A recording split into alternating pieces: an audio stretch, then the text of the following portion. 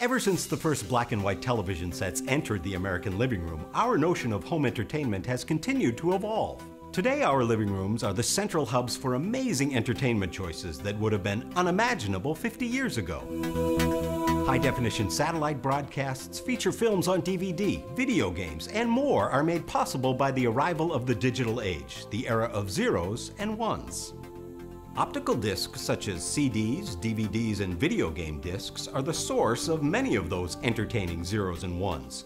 It's something we may not always think about when we play a video football game or let our kids watch their favorite DVD on the big screen TV. In fact, it can be said that the DVD is the driving factor in the home theater revolution, making it possible for large, wide format TVs to show crystal clear images. Images that differ vastly from the kind of picture quality that was the norm 20 years ago with VHS tape. Remember watching movies on VHS? If you do, then congratulations, because it wasn't all that memorable compared with the digital quality of DVD.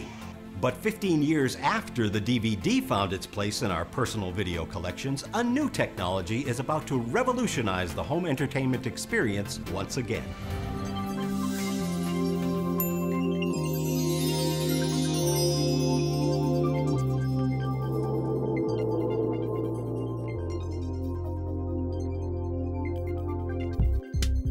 This is Imation Corp's world headquarters in Oakdale, Minnesota. It's just outside the Twin Cities of Minneapolis and St. Paul. And inside these walls, a new type of optical disc is coming off the manufacturing line. It's one that fulfills the true promise of the high-definition home entertainment experience. It's a giant leap beyond today's DVDs and video games. In fact, it's so new, it's blue. Now I've received my security clearance and I am inside Imation's Discovery R&D facility. On the other side of this wall, some brand new high-definition optical discs are being produced on a state-of-the-art early manufacturing line. Now those discs are the successors to today's DVD discs, and they're called HD DVD and Blu-ray.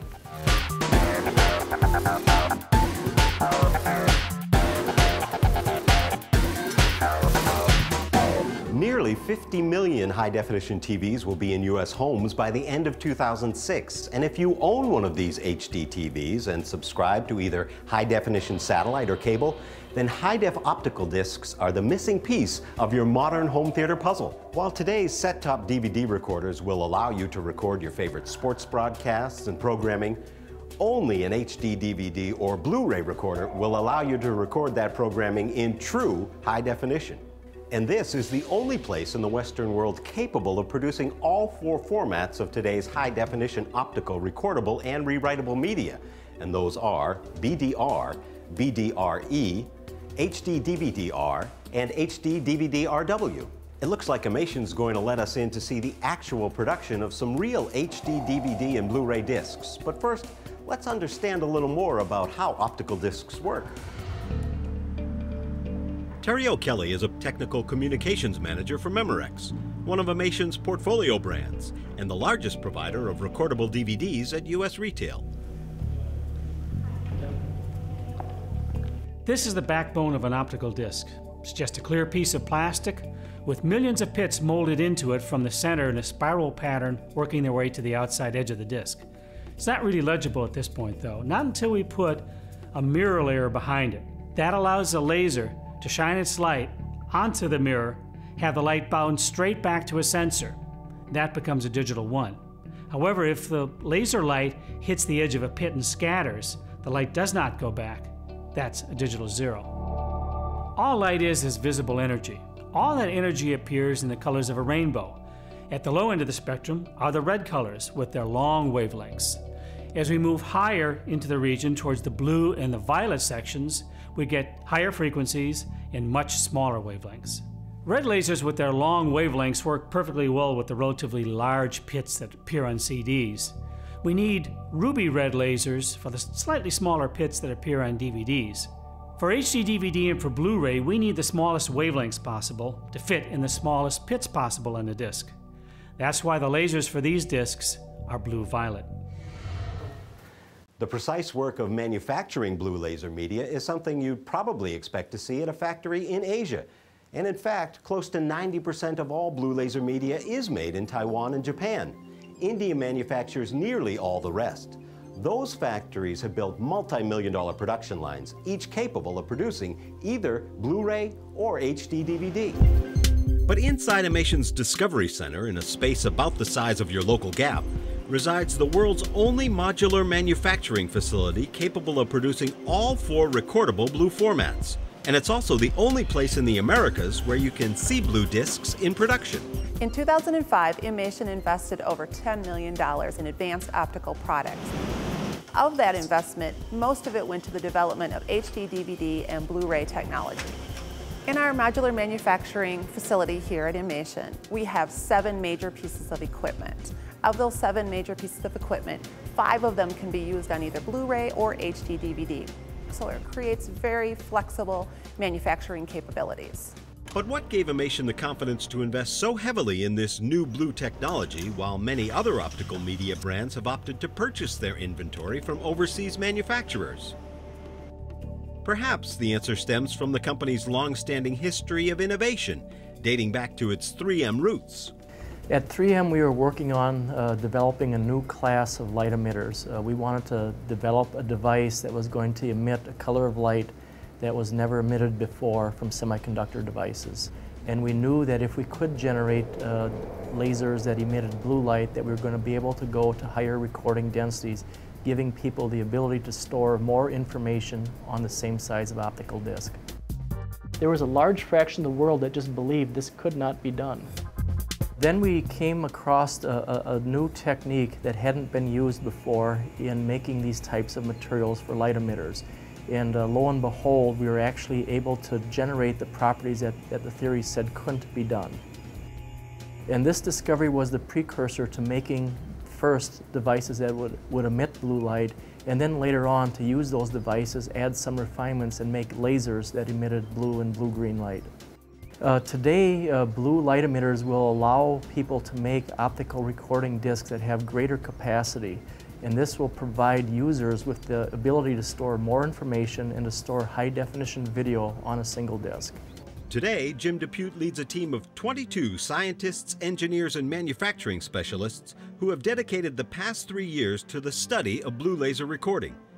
In addition to their experienced blue team, Imation also has the state-of-the-art equipment required at every step of the production process for both Blu-ray and HD DVD. I'm with Ted Bonds. He's a mastering engineer here at Imation. And Ted, I understand that you can show us a little bit about how a blue disc is mastered. Is that the first step of the production process? Well, no, not quite, Gary. First thing we'll have to do is gown up first. All this? Is that really necessary? Yes, Gary. Well, you're the boss. So Ted, how do I look? Almost ready. Glasses. So Ted, what exactly are we seeing here? Well, the first step in the manufacturing process for any optical media is the mastering process. This is known as the recording part, and what we have here is a deep UV mastering bench. This is one of 9 in the world, and it's capable of doing any type of commercial format. What we have here is that after the recording has been completed, all of the data features now are completed on the master. So all discs from this point on contain all of these features that are on this master. Wow, this looks very different now, Ted. Yes, what we have here, after the grooves have been inspected, we coat this with a very thin layer of nickel. And this is important during the stamping process, where a negative image will be created from the master. Ted, we're talking about incredible densities on this disc. Give me an idea, something that I can relate to. If we imagine these tracks as being a thread, and we unravel the thread off of the disc, that length would be 17 miles. How do you do? Nice to meet you. This is Barry Brobold. He's a stamping engineer at Imation, and Ted sends his regards, and he also sends this finished master. So what do you do with it? Well, thank you. What we do with the master now is we have a proprietary process that we can duplicate the image of this onto another surface, that being with photopolymer onto a plastic. And what we will come up with after that, something that looks like this.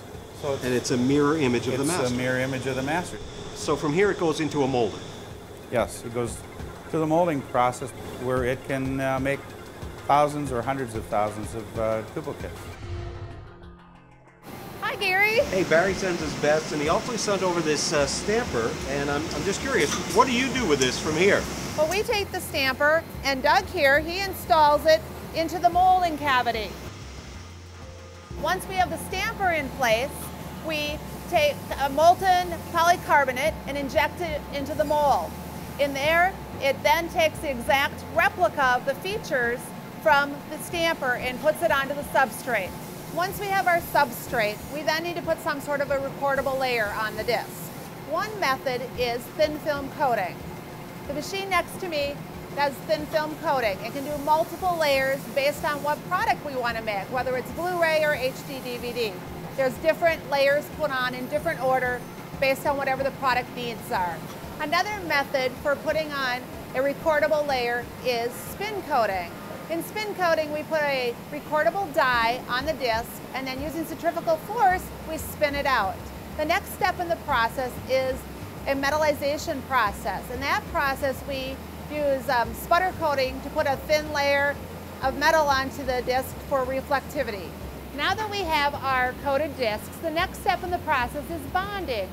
For bonding, what we are doing is taking the disc and we put a thin layer of adhesive on with a spin coating process. After that, we take a dummy disc and we place it precisely on top of the coated disc with the adhesive on it. Once it goes into the vacuum chamber, all the air is removed. The next step is to go into the UV cure. For an HD DVD disc, after the disc has been bonded, we now have the recording layer sandwiched in the middle of the disc. For Blu-ray, the recording layer is sitting just below the cover layer, which is very close to the surface of the disc. Some discs require initialization. Initialization process is where a laser crystallizes the recording surface of the disc. The crystallization process converts the recording layer of the disc, allowing it to be written to by the laser in your drive. What makes the blue optical technology uniquely different from other formats is the capacity, random access capability, and volumetric storage capability of the media, along with the open format and the fact that it's a standard format. It just represents a tremendous opportunity for professionals and business people for storage. And that capacity can be used for video, for example, with the new high-definition camcorders that are coming, or set-top recorders in the future that are going to be recording high-definition programming from either cable or over the air. We're in a good position to lead in this area because we have been involved in optical technology for more than 25 years. We were there when video disc was created, and we've been involved in optical since that time until the present. So we understand optical disc technology like many other companies do not. So is it a blue future for Imation and Memorex customers? The company says that both brands will continue to see strong sales of red laser DVDs for years to come. But for those people out there looking for the true definition of high def, HD DVD and Blu-ray have arrived and may soon be making an appearance in your home. Thanks for joining us as Imation goes into the blue.